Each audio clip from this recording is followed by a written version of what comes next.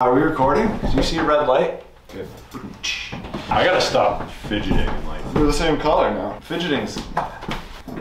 This is Matt. I'm not normal. What's up, everyone? Jimmy here from Mountain Bike Travel Review. We are back for another episode of Stupid Simple Bike Chat.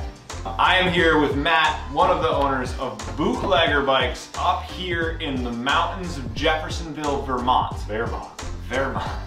The maple syrup capital. Matt is a shop owner, engineer, self-proclaimed bike nerd. I am a self-proclaimed enduro bro. I like riding bikes more than tinkering with my bikes. So we make a good team, and we're gonna talk about bike stuff to make it simpler for you guys. Today, we are going to talk about arguably the most important part of mountain biking, and that is a mountain bike helmet.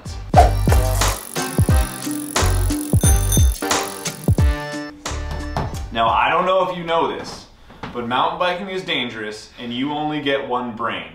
If you didn't know that, Google it. It's a fact.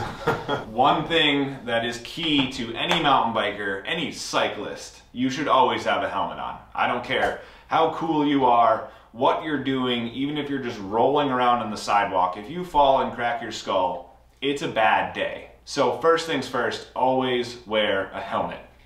Agreed? Always. Yeah, always. Matt agrees. When you're on a bike. Yeah. You can wear a helmet at all times, but we're talking about just on cycling occasions. So when it comes to helmets, there are basically two types of helmets, specifically when we're talking about mountain biking. We're gonna stick to mountain biking. It can cross all different bikes, but generally speaking, you have a half shell, which is as it sounds. It is, if you picture this as a full shell, this is half of the shell. I'm gonna try it on. How's my hair? We're good? Okay, that's okay. Good. So, half shell literally covers the top of my head. If this was a full shell, this would be half or a third or whatever. Basically, this protects my dome piece, my brain, but as you can see, I'm still pretty exposed, right? So, then we have the full face, and it is as it sounds. They should have called it a full shell. Why didn't they call it a full shell? Anyway. Well, it's not. It's so three-quarters there's no shell. full shell. Otherwise, how would you get it on? Now the full face, same general idea. As you can see, it still covers the top portion of my head, but it also has added protection. So now it's covering my ears, my chin, my jawline. This is giving me a lot more protection. So that leads me to the first difference between these two helmets. The full face is meant for more extreme riding. Downhill. Extreme. Downhill enduro racing. That said, it's not only for extreme riding. If you're a person that really just cares a lot about your head, the most important part of your body, then a full face can be used anytime. But it is that added protection when it comes to downhill racing. If I'm ever racing a bike in general, usually I'm gonna be in a full face. I'd rather protect my chin. A cracked jaw is not fun. You also usually have goggles here, so your eyes are protected, and it gives you this full protective shield around your head. It's great. The half shell, I'm just gonna keep putting on helmets. The half shell is more of your everyday riding, right? This is generally what you see on a road bike, on a CX bike, on a mountain bike, when I'm on my local trails, when I'm not racing, not going crazy. You still want that protection, but maybe you don't want something as cumbersome as a full face. Rail trail. Rail trail. Bike path. Driveway. Unicycle. All good Trike. places for helmets. Trike. Let's not get overboard. Strider. Little kids, little helmets. Do it. So let's talk about the pros and cons between both.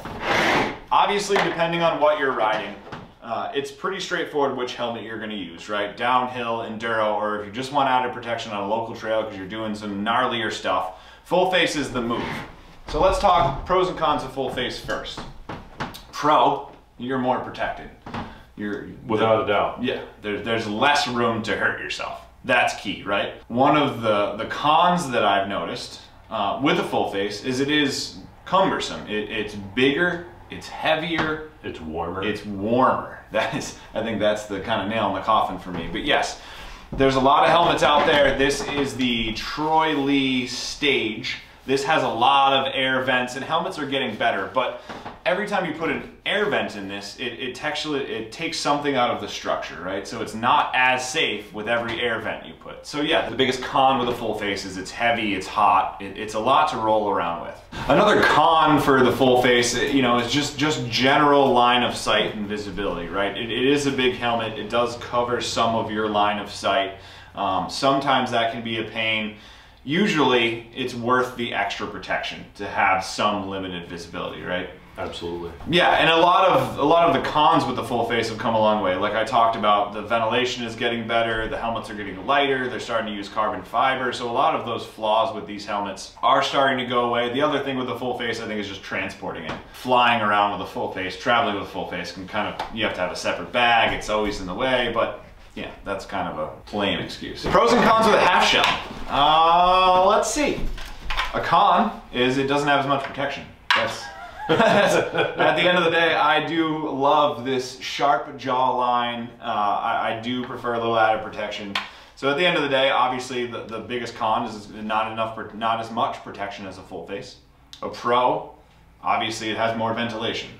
So it's not as cumbersome, it's not as heavy, it's not in the way. Cooler, more visibility. Definitely more visibility. Easier to take on and off. Yeah, but again, less protection. So it depends on what you're going for, but they each have their benefit. Now, one thing, as far as the quality of helmets and overall protection, helmets have come a long way. These aren't just the styrofoam balls that you used to see 10 years ago. The technology in these is pretty advanced. And I say that because you can't really go wrong with many helmets these days. There are certain guidelines that have to be followed for a helmet to be out on the market. So generally speaking, no matter what the helmet is, wearing a helmet is the important part. Most of the helmets today, and what you're really looking for when you buy a helmet, is a MIPS certification. So MIPS is, please hold, multi-directional impact protection system. Write that down, because I already forgot. Remember it. So basically what MIPS is it's a system inside the helmet that is supposed to dull the rotational forces of an impact. So when I crash, let's put my helmet on. When I crash, I get an impact. You want the helmet to not stay stiff and hold your head. In order to absorb that impact, you want the helmet to actually be able to rotate slightly and shift. So there's basically a small shell inside this helmet, and on every helmet it's kind of different, but there's these little panels that hold it in. You just broke my helmet! There's these little panels inside. This whole system inside basically shifts a little bit. So when that impact happens, it allows that slight shift, and it takes away some of that rotational impact, basically helping you avoid a concussion, correct? Absolutely. So what you're looking for these days is that MIPS certification. Very important. Pretty much all helmets are going to have it now. Yeah, it used to be an option. Just a few years ago. Some helmets you could buy them without MIPS, and they'd be a few bucks cheaper, or you could buy the same thing with MIPS, and it was a few bucks more. But pretty much everybody across the board is working towards only producing helmets with the MIPS system. Yep. Now there are some newer helmets coming out as well. So because it's been primarily either full face or half shell, companies are starting to think outside of the box. The first thing that companies are doing is you'll find what are called convertible helmets. I don't have one here, this is not convertible, but basically what a convertible helmet means is that you can remove the chin bar. So if I'm doing a long uphill and then a big downhill, I can take my chin bar off, wear my helmet on the way up, keeps me cooler, it takes away all that lack of visibility and such. When I get to the top, take my chin bar out of my pack, snap it onto the helmet with either magnets or clips, and now I have a full face helmet with that extra chin protection. For me, I don't prefer a convertible helmet because if it's something that's supposed to be held together structurally and there's a system to take a piece of it off, I just don't feel as safe. But convertibles do have their place and they do work, right? They do, and we find folks interested in those that you know, it's the quiver killer concept. It's, I want one helmet, I want it to be able to go out and ride my trail system every day, but I also want to go to the park on Saturday and ride lift serve, and I want some more protection, so I put the chin bar on. Yeah, that makes sense. If you're not into mountain biking as heavily as people like us are, it's good to have a helmet that can kind of do multiple things. There's also what's called I don't know what the actual term is, a 3/4 helmet. I've heard it called a squid lid. It's basically a full face without the chin bar at all. So it has some extra protection on the back. It's gonna have some protection around your ears, but it's not gonna have the chin. There's no chin at all. It's not removable. It's just not there.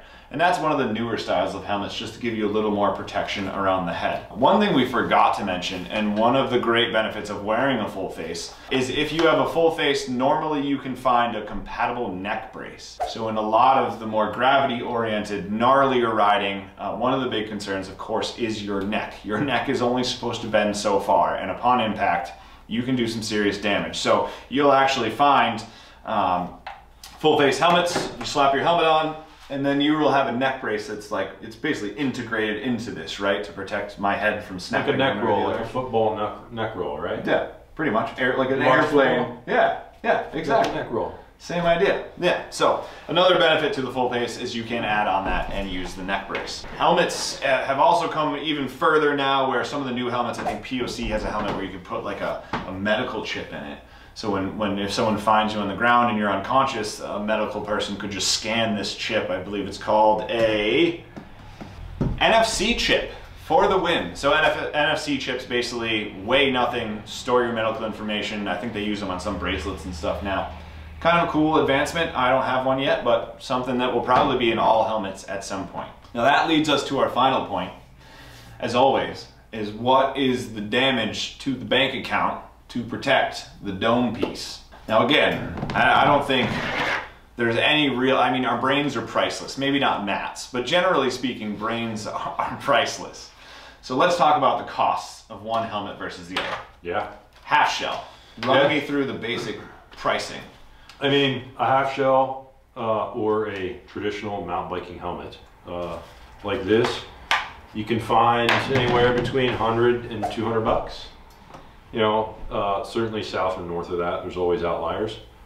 And of course this Mambo Jumbo, where do these start? 350?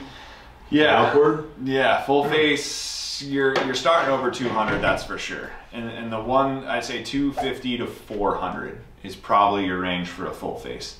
That said, if you're going to invest in anything on a bike, don't be a cheapskate about a helmet. You can get cheap tires, you can get cheap friends, you can get anything else you want, but a helmet, it's worth the money. I'd say at least stick to that mid-level, make sure it has MIPS, and make sure it's well suited for what you're doing. If you're going to ride a big bike park and you don't think it's gonna look cool to have a full face, then you're dumb. Get a full face, it's safer. If you're just going to ride with your buddies and you feel safe on a local trail system in a half shell, that's fine. Also, don't bash the guy in a full face on your local trail system. If he wants to protect his head or he has some underlying injury with his neck or whatever, there's nothing wrong with wearing a full face on a local trail. Whatever makes you more comfortable is what you should use. At the end of the day, the most important part is wear a helmet. I mean, you know, the only other thing to touch on, and maybe this is a point for later, but single impact can warrant replacement of your helmet. Yes. You know, some people get into the nitty gritty and they'll inspect it and flex it and touch it and feel it and make, you know, see if it's cracked. But generally, some helmet manufacturers are going to recommend replacement after a single impact. And that's one thing I learned early on. I remember I bought my first Fox Pro Frame full face and I was super excited. Went to a race, did a front flip, cracked my helmet. Helmet was done. I couldn't understand why, but basically what happens is if you crack this structure, it basically takes away the structural integrity. The good news is, if you paid $350 for a helmet, normally if you go to a helmet manufacturer's website, they will have a crack replacement policy. So because it is so important to have a helmet, a lot of the manufacturers are willing to work with you. If you cracked your helmet, sometimes they'll give you a discount. I mean, it varies by company, but normally they're going to support you in some way to help you get a new helmet. They're not just going to leave you high and dry. It's cheap insurance. It is. Where can you get insurance for 300 bucks? Yeah, for the most important part of your body. Not many places. Not many places. So that wraps up our helmet episode. As always, we appreciate you guys jumping in, watching the video. If you have any questions, comments, concerns, or you want Matt's phone number, leave a comment down below. If you have any ideas for future videos, anything that you want to learn about, just leave it in the comments. Let us know. Thanks for following along. Keep riding, guys. Thanks. You said thanks this time. I said thanks. I'm trying to. You're really getting in there. More space. which is what would, yeah.